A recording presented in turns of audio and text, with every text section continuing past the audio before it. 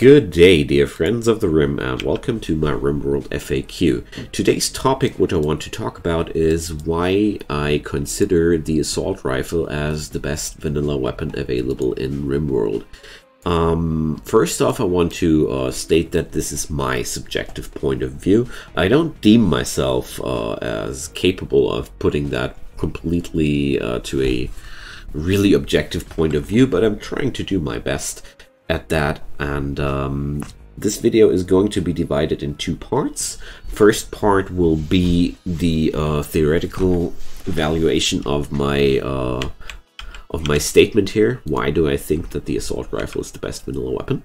And the second part will try to back up that theory with numbers. So I made it this way so you can feel free to switch off whenever you want when it gets too dull for you with the numbers, because I'm well aware of the fact that I sometimes don't like that as well. So I put it to the end so you can turn off if you're not interested anymore. So next up, I would be very grateful for some thumbs up or subscriptions to my channel if you want to support my work a little bit more directly. If not, just keep watching. That's the most important part. So, theoretical part about the assault rifle is here. I get into the numbers a little bit.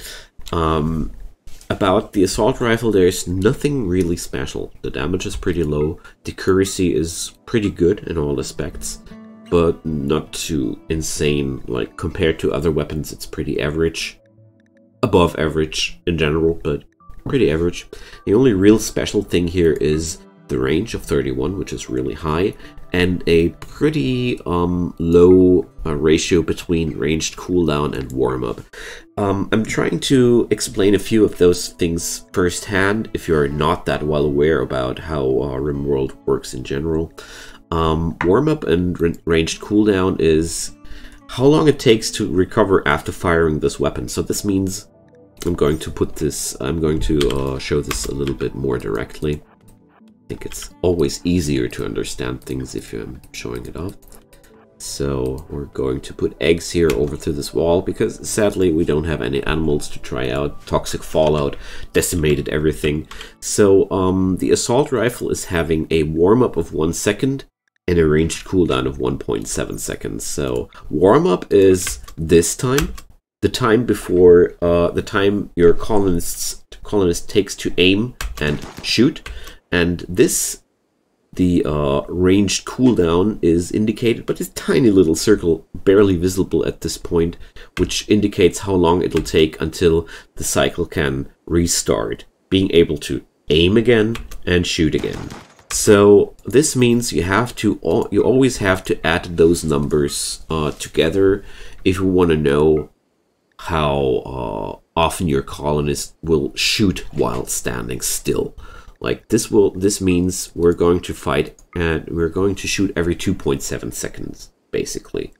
The first salvo will always be quicker because we're not suffering the range cooldown penalty, of course, but that's that. So these numbers are really good and optimal numbers for pretty much every situation. You're having such a high range, such a pretty good damage and spread and attack speed that you will be able to fend off pretty much every situation in the game with a few assault rifles.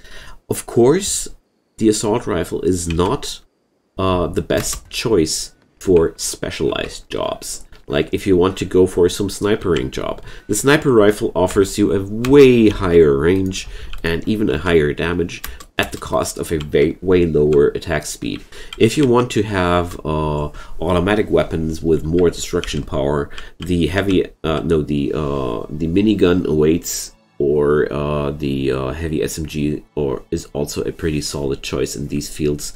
But apart from that, the assault rifle is also available for you as an automatic weapon, being way stronger than the most handheld weapons. I want to get here into the machine pistol just for a quick glance here. Damage 6. I just wanted to show that these little weapons here are having a way lower damage. Automatic weapons below the assault rifle have way less damage and are thus inferior to the assault rifle.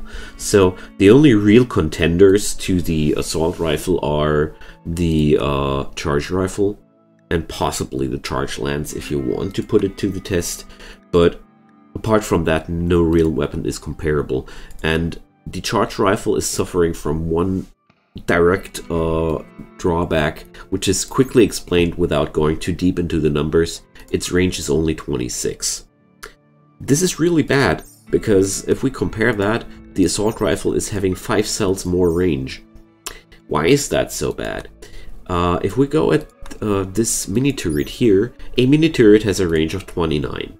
So this means with the assault rifle, we're able to outrange a mini turret, which is, well, I don't know, I just want to look.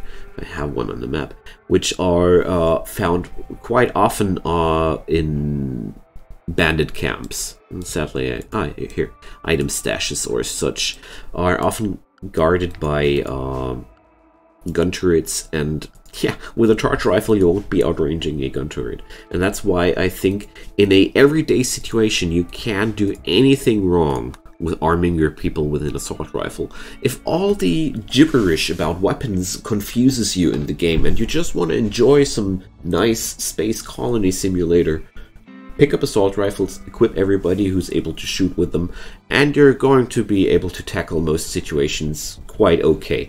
Of course, you will be better off with fighting off sieges with sniper rifles, or going at mechanoids with charge rifles, which offer a better armor penetration. But in the everyday situation, 12 people with assault rifles will beat up pretty much every danger opposing them. There are only a few situations which are pretty much unbeatable with that, and in most of those scenarios you would prefer a doomsday rocket launcher or even a orbital strike anyways. So that's the end of my theoretical part, and I think there's nothing much more to say. The assault rifle is, in the bottom line, a perfect optimal everyday situation weapon. That's just it. If you have a specialized job, you have to go for some other equipment, but that's just that. So, in the next half of the video, I will go into the numbers a little bit more deeply after a sip of tea. So, if you're just believing me, you can turn off now. But I can also prove my theories with a little bit more numbers. So, I want to compare the assault rifle here now with its only real contenders. A little bit more comparison going into the charge rifle, also in the charge lance because it's one of the most powerful weapons in the game, and we're also going to look into these heavy SMGs and LMGs. I'm not going to consider shotguns anyway because of their low range. They are already to be considered as specialized equipment, and of course there's the minigun. I'm going to compare all these. Okay, so let's start the comparison with having a quick glance again over the assault rifle stats. I'm going to ignore the long range a little bit because, well, weapons accuracy at a distance of 40 cells or more. Sadly, this tooltip is a little bit confusing. So the medium range is accuracy of 25 cells and then 40 cells or more. So dear game, what's with the range of 26 and 39? I guess it falls under long range, so that's not too important. That's only the outmost ring of range of the assault rifle, so I'm going to focus mostly into these numbers. We're going to look at the armor penetration, but also on the warm-up and cooldown speeds. Okay, so let's get into the heavy SMG. Heavy SMG has a way better accuracy in the close range, pretty comparable in the short range, but falls already off brutally at the medium range. But we don't have to think about medium range too much, because medium range is 25 cells. The max range of this one is only 23, so we're not going to argue much about that. One bullet does a little bit more damage than a bullet of the assault rifle, featuring 5%, no, 5%, 2%, or? Yeah, 2% more armor penetration, nothing too special. The only real plus on the heavy SMG is it is a little bit quicker than the assault rifle. It's arguable if you want, if this makes it better than the assault rifle in close combat. Possibly the math would say yes, because more armor penetration, more accuracy, more firing speed, but it's... I like to use heavy SMGs as a substitution for assault rifles. That's my personal use of heavy SMGs. They are labeled for me as the little bit less effective version of the assault rifle. So with the LMG, we're going to do a little quick workover. If we look at those rangers, they're just heavily inferior. The times here are summing up to 3.6 seconds. Especially I want to point out the high warm-up. It's 1 second on the assault rifle and 1.8 seconds on the LMG, making the LMG to a pretty horrible choice. With only one good sight on it, it's firing a whopping amount of 6 bullets. So, well, the LMG shines in one situation especially, when you're fighting a very high amount of enemies and having no access to the minigun. Basically, I consider the LMG as the worst version of the minigun. Personally, it's just my opinion. So, let's go into the minigun. And the accuracy of the minigun is a joke. Seriously, it's a joke. The only real good thing about it is it fires friggin' 25 bullets, so who cares about accuracy anyways? Technically, the damage output of the minigun is way higher than the damage output of the assault rifle. But if we look at the firing speeds, it's combining to 4.8 seconds per firing cycle overall, having a huge warm-up, 1.5 seconds slower than the assault rifle, and also debuffing the moving speed of the wielding colonist.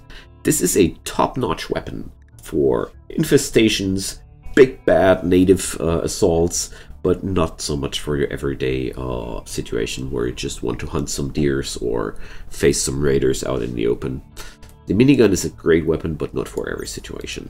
So the sniper rifle, well, we can go over it quite quickly. The accuracies are crazy, the damage is brutal, the armor penetration too, but the firing speed is just, 5.8 seconds per shot. That's just only one bullet. If you missed that, no effect at all. So, range 45, pretty insane too. But charge rifle is worth a deeper look. I kept that for until the end to keep a certain clientele a little bit longer interested. I'm sorry for that. A little tease has to be. The charge rifle offers 4 points of damage more per bullet. Double the armor penetration. Comparable accuracy, comparable attack speed, only a little bit slower than the assault rifle. Downside with the range, the perfect weapon against late game threats which are heavily armored, including raiders with marine armors. The charge rifle is a wonderful weapon to have, but you shouldn't rely on it solely. Last but not least, the charge lance, whose ranges are accuracies are really good, but the range is actually shorter than the assault rifle. I'm always pretty surprised when I actively remember it that the assault rifle actually outranges the charge lance a little bit. The damage is insane, the armor penetration too. The attack speed is pretty good actually. Like, if we sum it up, we're only suffering from 4.4 seconds of firing cycle time, which is quite good for a single shot sniperish weapon, but the low range of the charge lance makes it also a good weapon against stuff like centipedes, but also not good at the everyday use. Here we have it, the assault rifle, king of the average comparison. It's just range matters a lot, and the speed here matters a lot.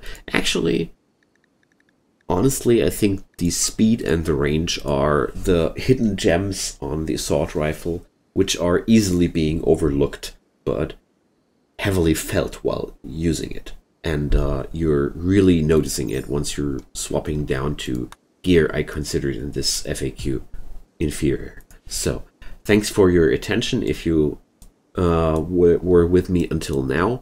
I'm done with this FAQ video. I hope this helped you a little bit about checking out how to compare weapons maybe, or why I think the assault rifle is great. Feel free to drop me comments as well. I didn't go into these weapons here. Maybe the bolt action rifle deserves a last mention, because for me the bolt action rifle is a very good weapon and also a hidden gem of the game. So that's because it's having a brutally high damage, a very high armor penetration, a very good range, very high accuracies. Only downside here is it's firing only one shot, because the firing speed with 3.3 seconds per shot is really good compared to the assault rifle with 2.7, 3.3, 2.7. There's really not much difference. The bolt action rifle is a very, very strong weapon whose only downside is having only one bullet. If it would fire more bullets, it would be insane. Okay, so if you're having any more questions, or if you're thinking that I'm talking something which wasn't quite true, or you thought I forgot something, feel free to add that up into the comments. One special thanks I want to speak out to the Reddit sub-community of the Rimworld, the subreddit of Rimworld. They provided me there with all the numbers and informations I prepped up for you. So last but not least, big thanks to the guys who looked all that stuff up to me for me to make this video. So see you guys next time, and goodbye.